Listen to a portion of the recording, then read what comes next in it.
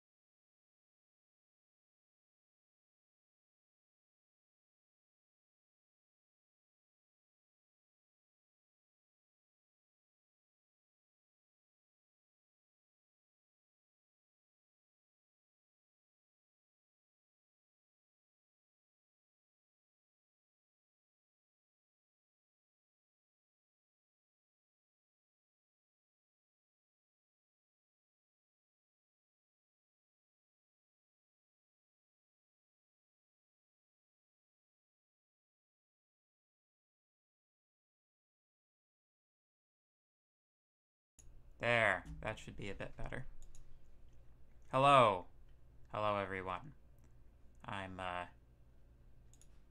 actually got the microphone turned on now. That's good. So, I'm feeling a little under the weather today. So, if I'm speaking a little quietly and you'd like me to turn up the volume, please let me know. It says chat rate is 4, but I don't see any chats.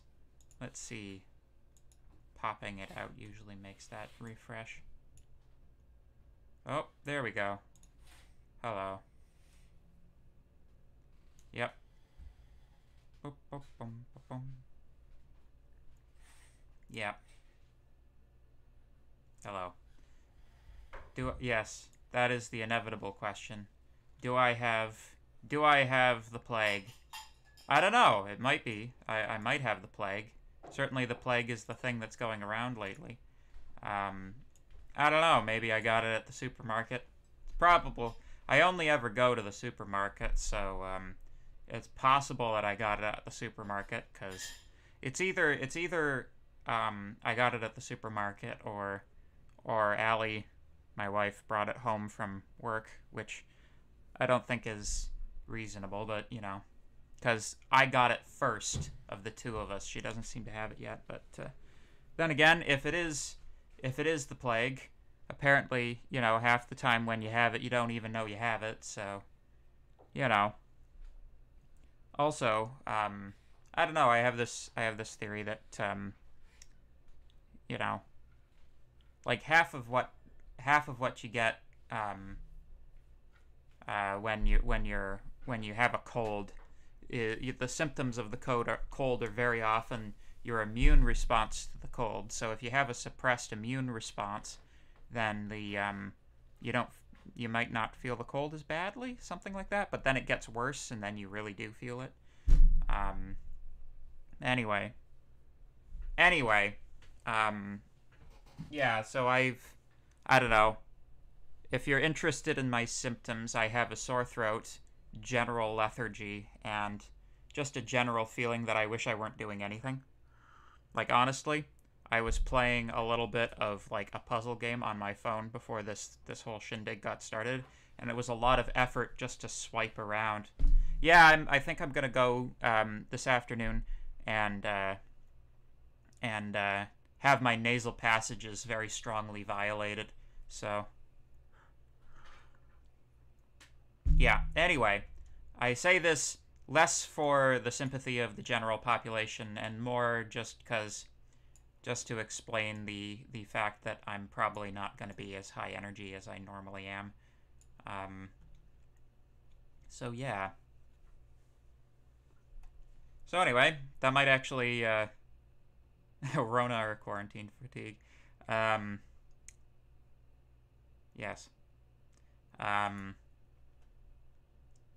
No, well, actually, it's kind of interesting. Like, when one works oneself to exhaustion, sometimes my body, like, pretends to have a cold, so I'll take a day off once in a while. Um, but this time, I'm pretty sure that this is the genuine article. I have my nice mentholated tea this morning. It's like Vicks in a cup. Yeah, so... Yeah, I don't know. My corona. Anyway. Yeah, I'm gonna get tested. Because, you know, that's the responsible thing to do. So,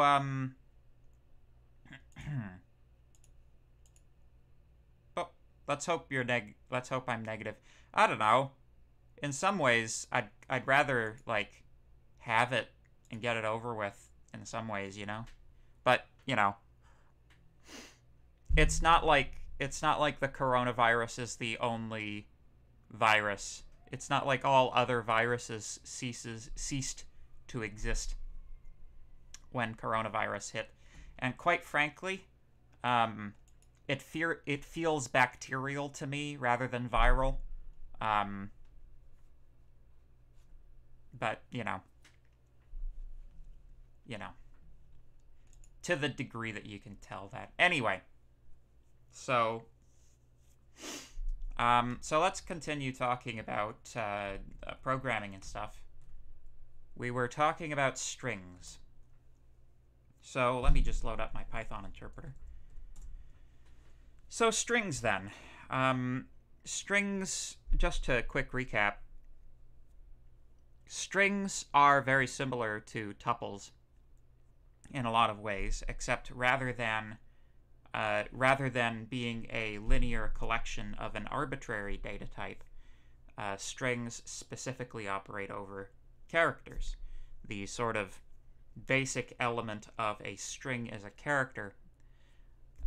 Some of the more observant of you, last class, were noticing that the space that's contained in strings, that is also considered a character. Like, you can index over these bad boys. So string is equal to hello world. If you want to see how many characters there are in a string, and this works on tuples as well, you get 13. That's 1, 2, 3, 4, 5, 6, 7, 8, 9, 10, 11, 12, 13. And similarly to a tuple, if you want to access the fourth element, remember things are zero indexed, you can do that using normal indexing. Generally speaking, most of the operations that work on tuples are transferable to strings and vice versa. Strings and tuples are very similar. They're both immutable data types, for example, as well. So, in Python, as distinct from other programming languages, you can use either single or double quotes to designate something as being a string rather than being, part of the regular code. This is equivalent to this. They're the same thing. I think I just figured out why Python seems to have a general preference for single quotes, and that's because it requires one less keystroke to produce single quotes as opposed to double quotes. So technically speaking, single quotes are just a little bit faster to write. So, here are some rules about strings, though. If you want to have a string that includes one of the sort of characters that delimit strings inside of the string, you gotta somehow designate that that's what you're doing. You can either use the escape character. The escape character is this, I suppose for you it's mirrored, so it's the slash. I'm not sure if that's slash or backslash. I've never been quite firm on the difference. But if you want that character in the string, then you've got two options. You either perform an escape sequence, which is what that slash does, or you use quotes of the opposite type. Since you're using quotes of the opposite type, Python will automatically know that this single quote is not the end of the string that you're designating, which is what it thinks it is in this case. That's why it's saying and what. This is a string that has no terminating character. Since it starts with a double quote, it knows that it will end with a double quote as well, so any single quotes within it are known to be characters and not string delimiters. So yeah, but that's different from many of the other programming languages that you'll likely have been using up to this point in time. If you're a person who's used anything like Java or C++ or JavaScript or C, or basically most C-based languages recognize a distinction between single and double quotes. In most languages, a character is designated as using single quotes, and a string is designated as using double quotes. So if you wanted to have just an A in C, for instance, you would designate it like that. But this sort of plays into another one of the interesting little curveballs that Python throws you, in that Python doesn't actually recognize a distinction between characters and strings. So, and this is a little bit strange if you know any other type of programming language. But in Python, basically they hide all of the details for you so that everything eventually makes sense as long as you don't think too hard about it. So, for example, in other programming languages, the data type of the elements of a collection, such as a tuple or a list, or most of them call them arrays. Also, I'll use the term array. In most programming languages, when you declare an array, you also declare a type that's associated with that array, the type of the elements of the array. So you would have an array of integers, or you'd have an array of floating point numbers. In Python, you don't have that, since everything is of any type, and Python is handling all of the memory management for you. It's not necessary to have strict typing restrictions like that. The reason for those strict restrictions in other languages, incidentally, is because the type of the elements is used to allocate the memory necessary for the array. So if you have a 32-bit integer, you know that the bit width of the integer is 32 bits. So you just multiply the number of bits by the declared length of the array. Incidentally, that's the other thing that you have to declare with an array, is the size of it, so it knows how much memory to allocate to you. So you declare as much memory as that array needs up front, because you know the size of each element and the number of elements you're declaring. Fine. In Python, everything's dynamic. So not only can things grow or shrink dynamically, and it handles everything in the back end for you, it'll accommodate the various sizes of the things you put into these lists automatically without you having to worry about it too much. Now, the interesting thing about all of that is it's not like it isn't doing this stuff in the back end. Fundamentally, what I've just the thing I've just described to you is actually the way that computer memory works, period. So it's not that Python is using the underlying computer differently. It's just sandwiching a whole lot more bookkeeping between you and the processor so that it can have all of these interesting dynamic properties. So, fundamentally way, way down in the code, there is some place in Python where characters are distinct from strings, just not at the user level. But yeah, let me see if there are any questions. \, thank you. How would you define something as a character in Python then? Characters in Python are defined just as strings with one element.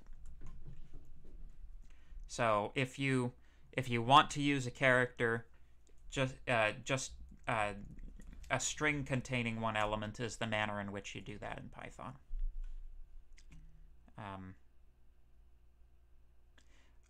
Yeah, so the test is in fact on Saturday. I should probably take a brief interlude now that we probably have most of the people who are going to be here. We should talk briefly about the test. And also, yes, if you submit through Avenue, you don't have to submit through Jupyter Hub and vice versa. They are intended as, think of it as having two different drop boxes on two different sides of, JHE or BSB or something. If you can't make it to one drop box, then you can use the other one. We'll pick up from both. So,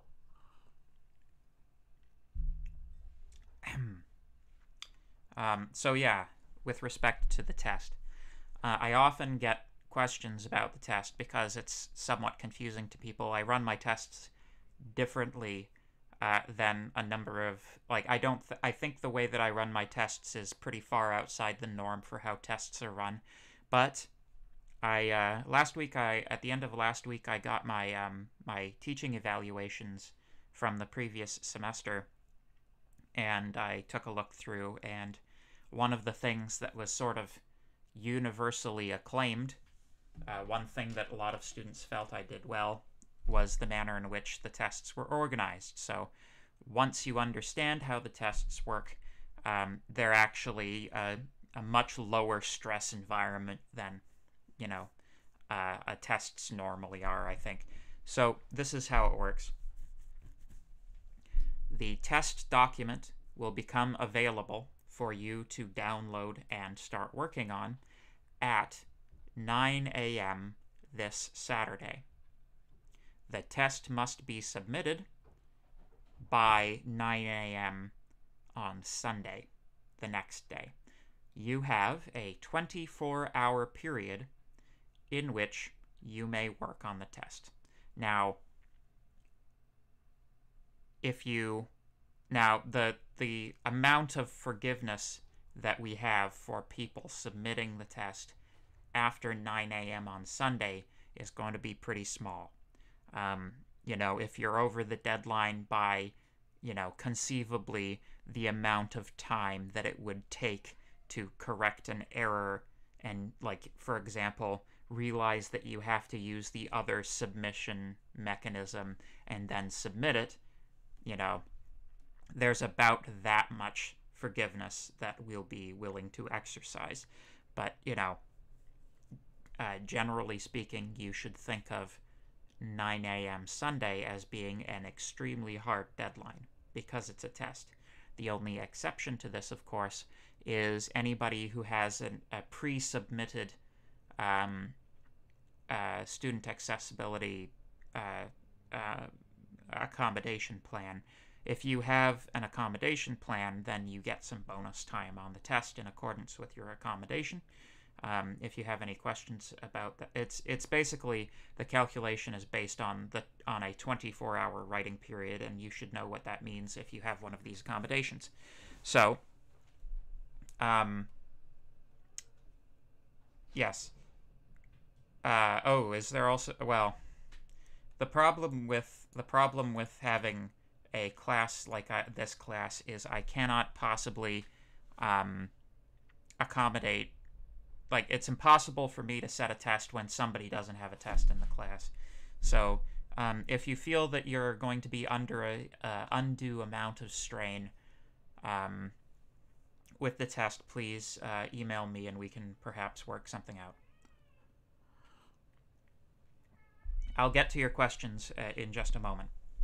So, with respect to the test, first of all, I'd like to point out the existence on Avenue of a crib sheet, which I believe it's under Extra Resources.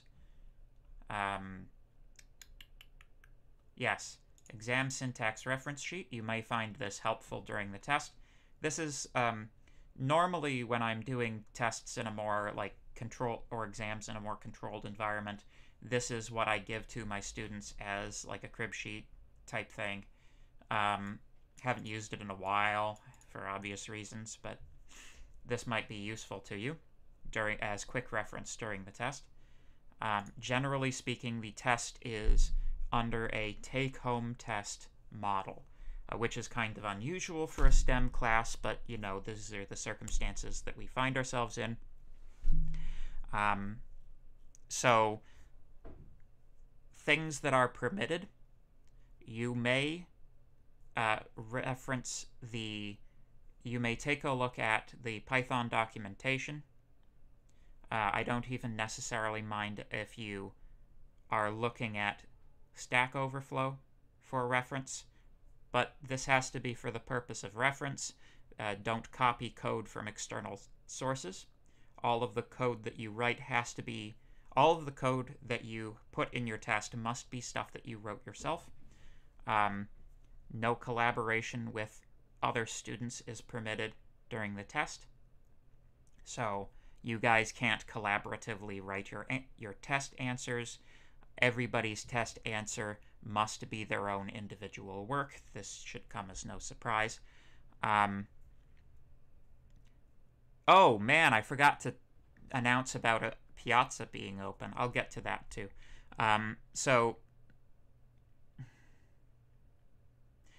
Okay, so let me finish the description. We will have the forum open. Generally speaking, during a test, the way that things work when you're writing a test in person is that you can raise your hand and ask a clarifying question about a test question while the test is going on.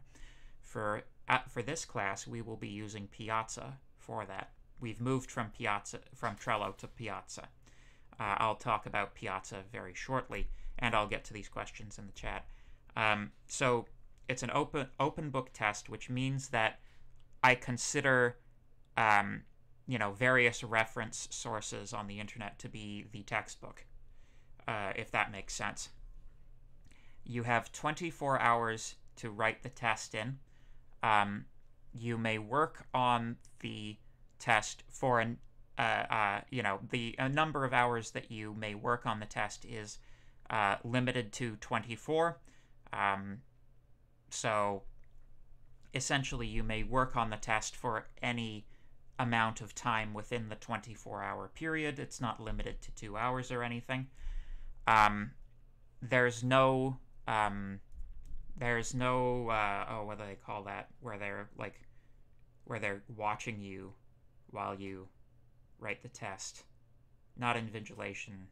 There's a special term for it.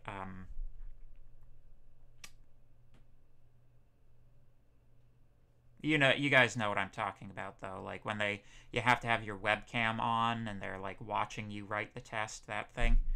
I forgot what they call that. Jeez, I really am out of it today.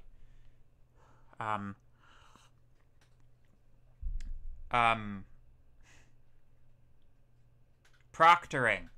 Thank you. Interlocution, yes. Online proctoring. We're not using online proctoring. The other reason that we use a 24-hour test writing model is because a number of your classmates are from jurisdictions that are different than... I know, I'm going to answer the questions. Look at chat. I am looking at chat. A number of people are going to be writing from places like India and China, where if I set a test to start at 11 o'clock in the morning here, local time, they would be starting a test at 11 o'clock at night, where I don't see that as being a fair way of writing the test. So within that 24-hour period, you may write the test in whatever time slot is best for you. That being said, the people who are answering questions on Piazza do, generally speaking, live in Ontario, so keep in mind that if it's 2 a.m. our time, there's probably not going to be a TA on Piazza to answer questions, so you might want to. But by that time, it's probable that most of the questions that you probably will have about the test will have already been answered if you check back in previous answers. So I'm going to get to the questions in the chat now. Is the test through JHub? Yes. The test will be administered through the exact and precise same manner as the assignments. Will the test be available to be worked on through Jupyter Hub in a similar manner to the assignments? Yes. Around how many questions will the test be? I do not divulge that type of information before a test. I won't tell you. Sorry. You're just going to have to see the test. Will you have to create your own test cases? No, we will provide visible test cases for you. You don't have to worry about that. We will provide visible test cases. However, I always encourage students to write some test cases of their own. Relying solely and exclusively on the visible test cases provided by us, if you want to be really sure of your answer, I recommend testing it outside of the test cases provided. And that's true for everything, not just the test. What topics will be on the test? That's very good. A good question. The test coverage will be up to the end of the slide set we're currently on, so up to the end of expressions.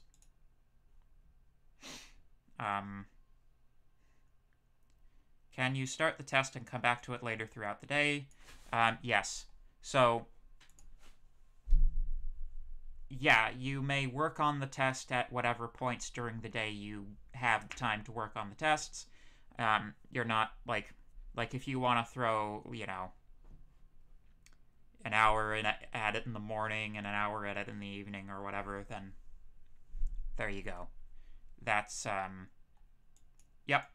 We're not going to dictate that for you. The only restriction is that your completed test must be submitted by 9 a.m. Sunday Eastern Standard Time. Your access code for Piazza isn't working. Please email me. You heard the cat. Yeah, probably. Probably you heard the cat. Can you submit the test on Avenue? Yes. On average, how long should the test take to write? So that's a tricky question. Generally speaking, it's been my observation that when students are given a 24-hour test writing period, they tend to use a lot more time than when the test is designated for a 2-hour time span. I would say that generally speaking, the test shouldn't take... The test is designed to take, 2 hours, 2.5 hours, I'd say, under normal test writing circumstances. Which is to say, you in a room looking at your test, writing your test, and us watching you. People tend to write much more quickly under those sorts of invigilation type, circumstances.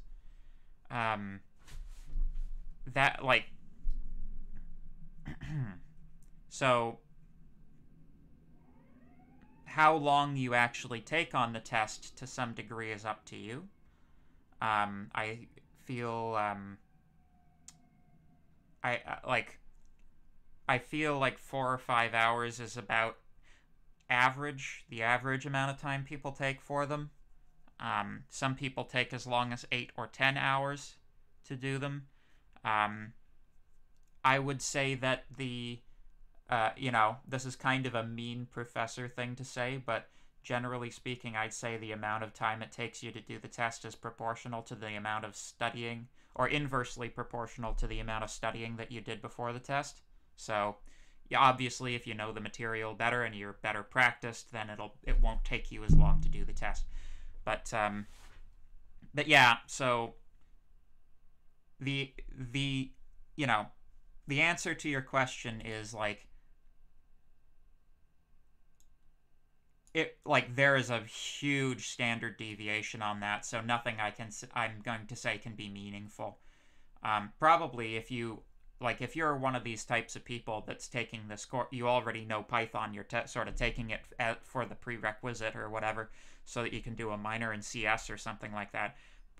you know, I wouldn't be surprised if like half hour to 45 minutes was about the amount of time it would take you. You know? Generally speaking, we try to set a test that I can do in half an hour is a test that you can do in 2 hours. You multiply by 4 to get the student's writing time, generally speaking. But so if all the test cases you provide, yeah, exactly. If you can pass all of the visible test cases we provide, and you do some investigation on your own to make sure there aren't any, you know, sometimes a branch doesn't get tested by our test cases, you know. We try to make sure that it does, but, you know.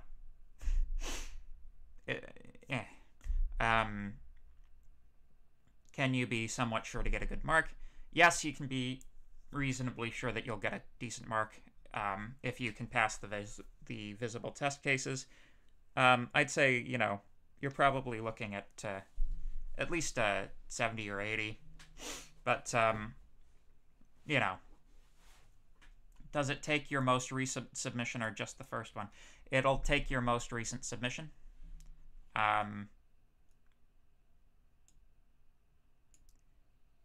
Yeah.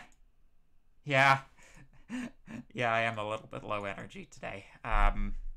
Yeah, I'm gonna get tested this afternoon probably.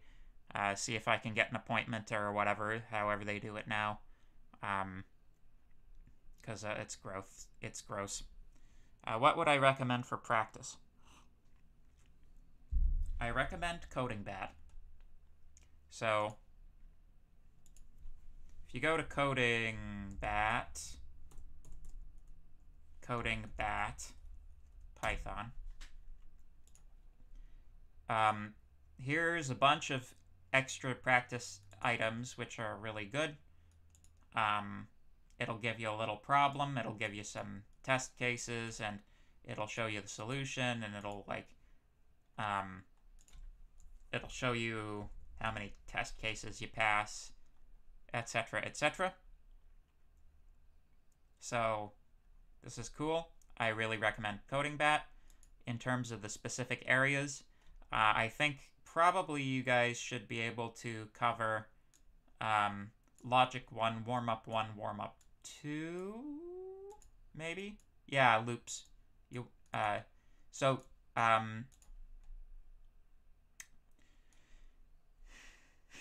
So this test is not going to be very difficult in comparison to the tests that will be later in the course.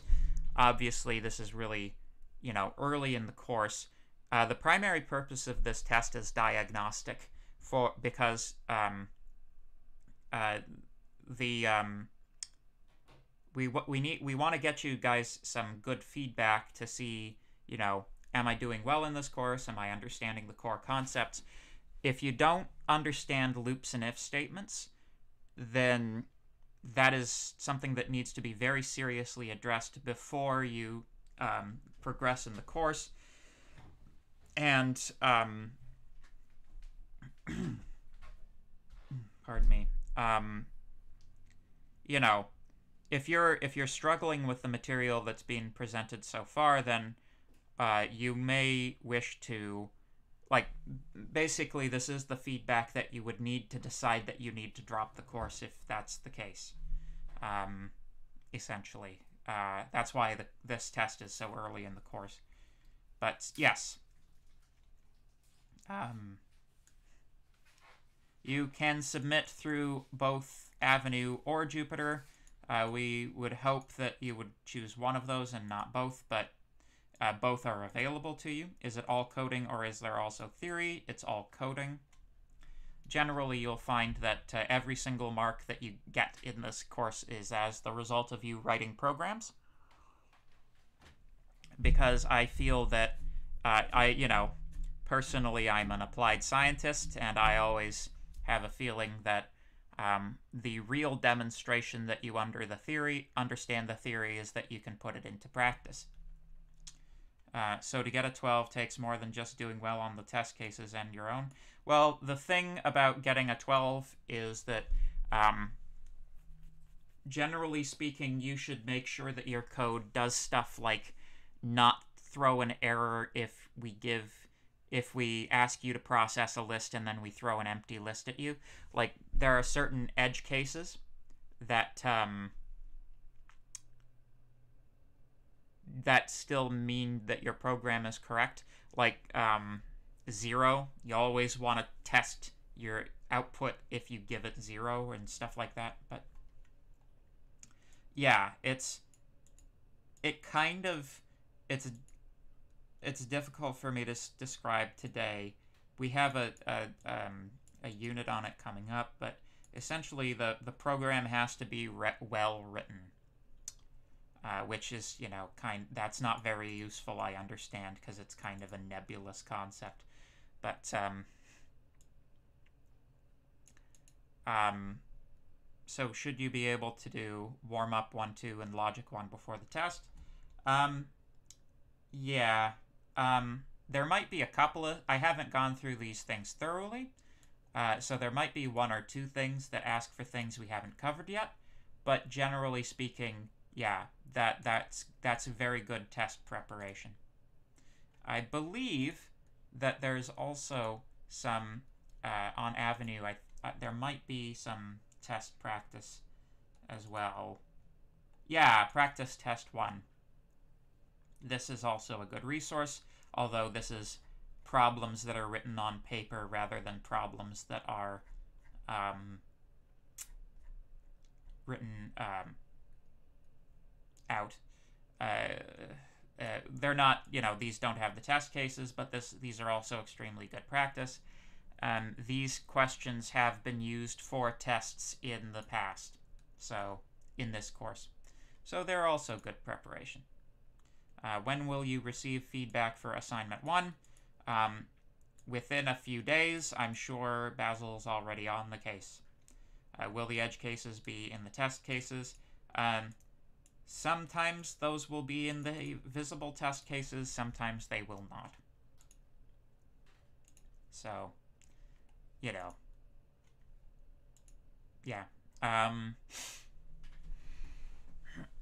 So anyway, we should probably continue on with this topic. I think that's... Oh, no, I still have to talk about Piazza. So, some of you may have seen the announcement, some of you may not have seen the announcement. We're going to use Piazza now. I see some of you have already found it. Essentially, this is the software that I wanted to use, but then they switched it to a paid model, and I was like, well, damn, I can't ask for money from you guys, because then nobody will use the bloody thing.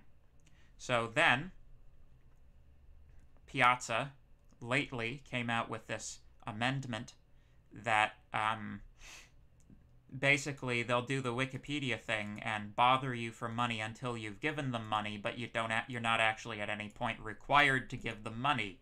So this is, they get money for their servers, hypothetically, if you find the service useful, which I'm sure that you will by the end of it, and we still get to have the entire class included with no paywall.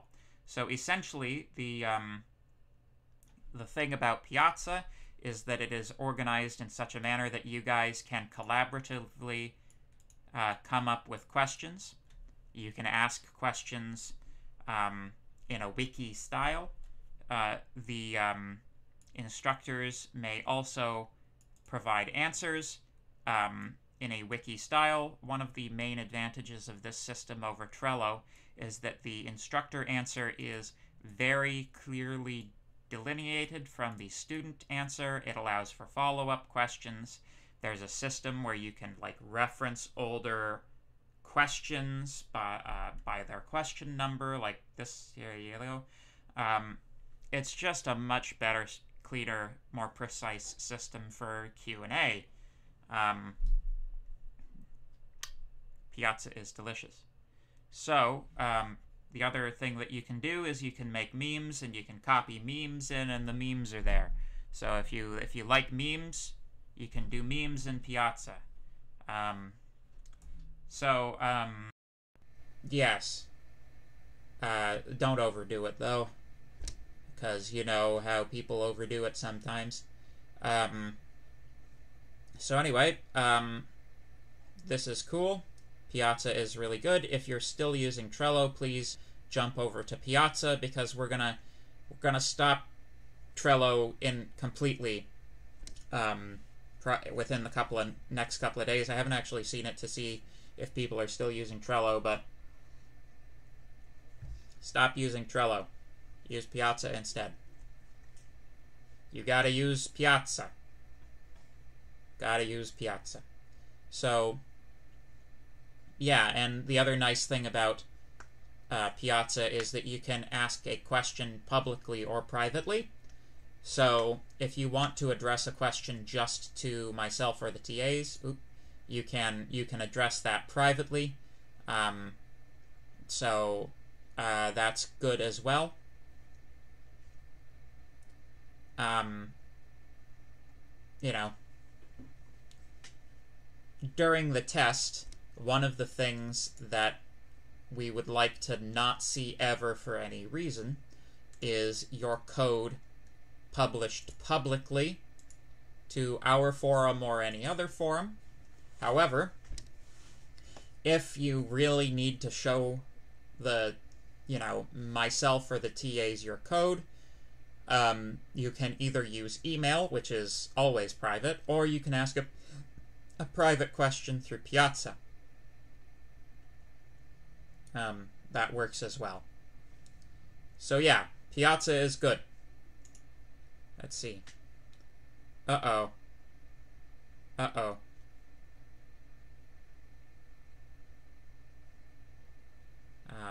Am I live? Uh-oh. Hello? Hello? Can I still be heard? Okay, it's just the webcam frozen for some reason. Let me just... That's quite the face to have stuck on, jeez. My gosh. Try again, folks. Try again.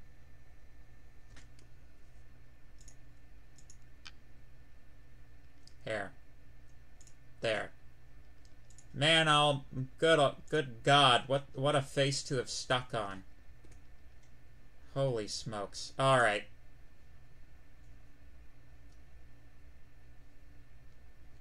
I'd say, so for coding bat, warm up 1, 2, and logic 1. You can do string and list if you want as well, but hello? Now the night. Did the mic change too?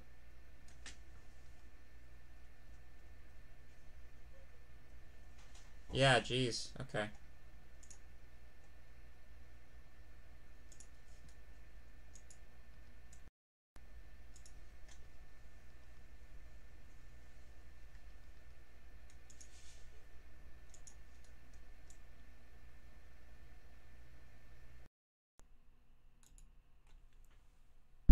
There we go. Alright. I have no idea what happened there, but I think it's fixed now. Yeah, it switched off. It switched me from this microphone to that microphone for some reason. There's one built into the webcam.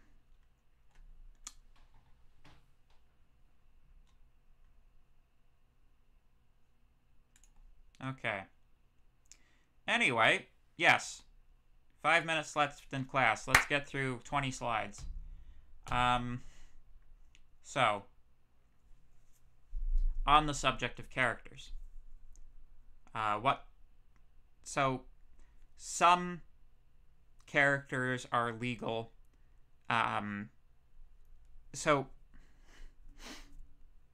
So I'd like to talk for just a moment about the differences between different types of character sets in your computer. So, way back in the early days of computing, characters were represented by only 7 bits. you're like, that's not even a base 2 number, like 8 bits, which is the word size of a computer. That seems strange. And it's like, yes, in the old days, memory was so expensive that they would shave a single bit off of a character. So this, the original set of characters, roughly speaking, that were used in computing were called ASCII characters. This is a table of them. Boop. So, all kinds of interesting ones. You've got things like the null character. You've got things like carriage return. You've got things like the alarm character.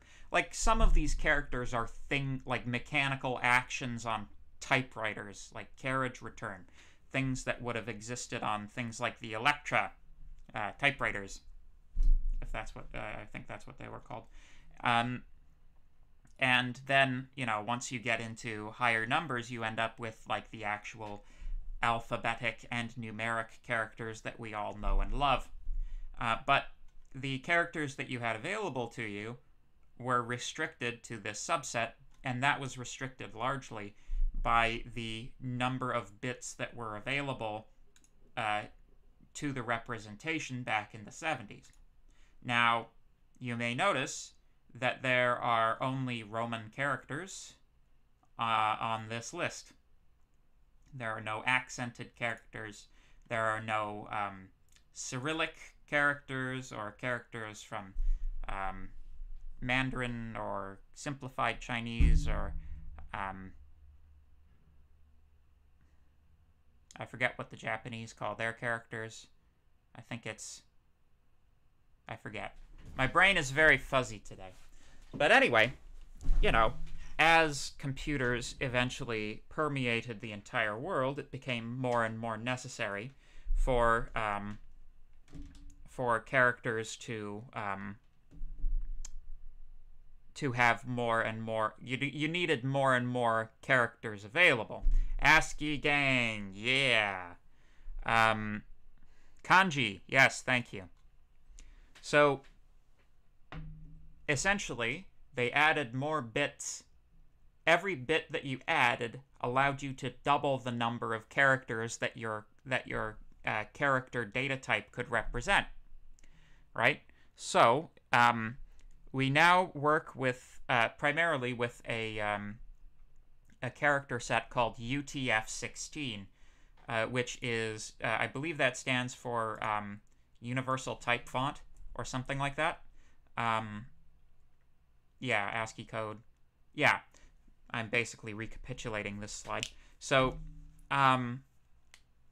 it's an international specification. Normally, only really basic font... Normally, only your really basic fonts will have characters defined for all of these. Like, if you want to do it in, like, you know, some weird font like Gothic or something, you know, Gothic New, it probably doesn't have, you know, it probably doesn't have Arabic characters or something, but Arial probably has every single character defined, despite the fact that there's 136,000 of them. And emoji are also in this category. Emoji are Unicode characters. So, the net result of that, so essentially, in Python, you have Unicode characters available to you. So, if you translate.google.ca or com or whatever, if we write in English, hello, please give me cold medicine, and you translated that to, how about Scots Gaelic? Nah, that's too Roman. Need something less Roman. There we go. In theory, you should just be able... These will be encoded in Unicode characters, so you should just be able to copy that, and S is equal to... paste. There we go. I don't think all of these codes... I don't think all of these characters are represented in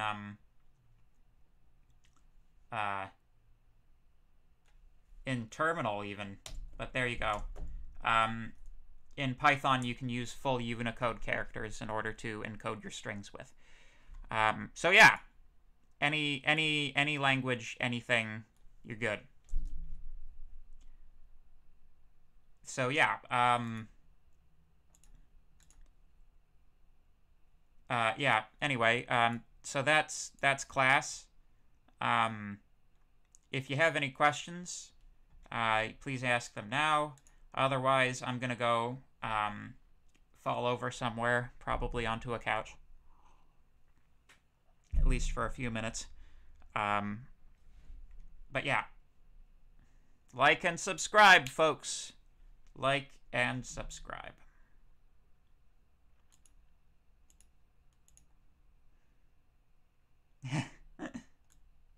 Yes. I'm notoriously bad at pronouncing stuff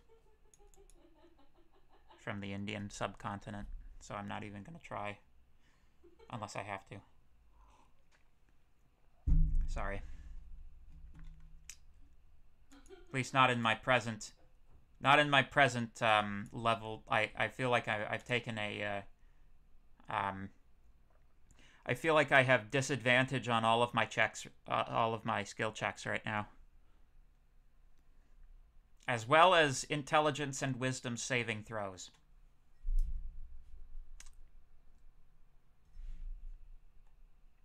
I don't understand 3C from assignment 2. Could I help?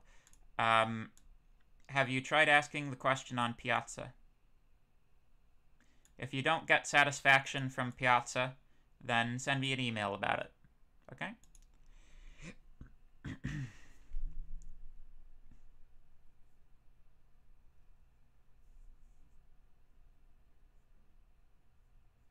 Yeah.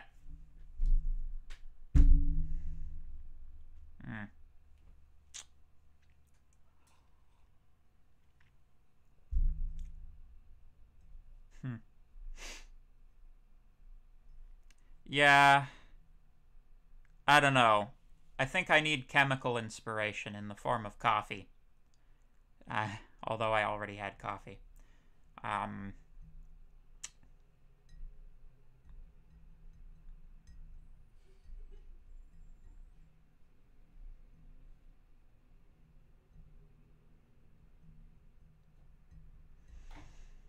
Okay, cool.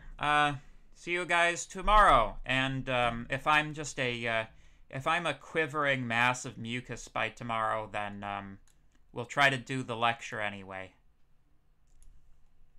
Take her easy, folks.